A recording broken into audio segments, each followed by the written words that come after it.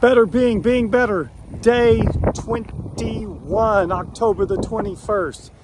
Here's the challenge today. Touch infinity. Touch infinity. What do I mean by that? Our lives were meant to be lived in a way that is bigger than what we are just of ourselves.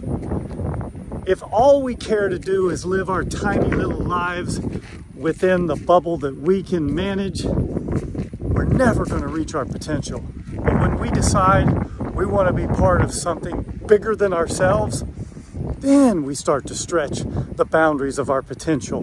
And what that involves is touching infinity, touching the Creator that created you for a purpose every day.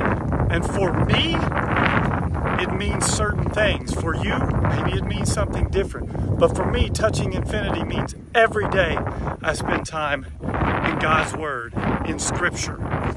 Every day I spend time reading the words of people who were touched by God, who have incredible knowledge to give. Philosophers, theologians, teachers. Every day I get out in nature, take a walk or a run, and I look at things like these little yellow flowers on the side of the trail. They're easy to walk by and not even notice. But when you notice them, you understand that there was a creator that created these things.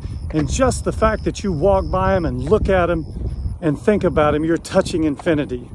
Maybe it's in the music you listen to. Maybe it's in just the sight of nature. But every day, create awe and wonder in your life and touch infinity. It's up to you. What will you do? Will you make the most of your opportunity? Will you redeem the time? Will you strive to be a better being better every day?